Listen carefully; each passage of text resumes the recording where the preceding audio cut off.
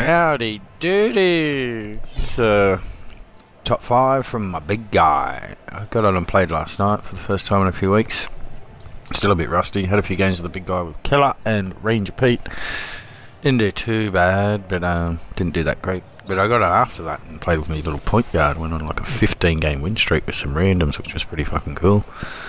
I'll put up the highlights of that later, but for now, this is the highlights from the big dude.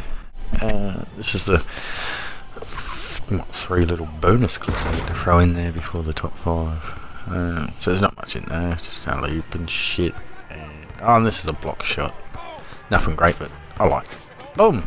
So, moving on to the top 5 of last night with the big fella. Fires up a shot. He can't shoot for shit, but just being a knob. And he goes to the old faithful spin around, and not much to that, but whatever. Whatever. What was this? Oh, that's right. An alley-oop. Not too bad, not too bad. And a bit of a moonwalk, because I'm a tosser. They should be getting better. What do we do here? Oh, kick pass to Killer. He's going to throw me an alley, of course. Over his head. Fuck yeah. That was a nice one.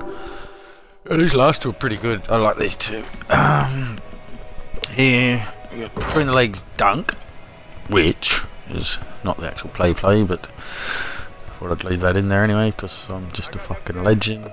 So after that through the legs dunk, we run back up here, and we pick up a steal. I'll have that. Now watch Killer. Oh, alley-oop off the backboard. Alley-oop, that was fucking huge. That was huge. That was a nice play. That was a really nice play.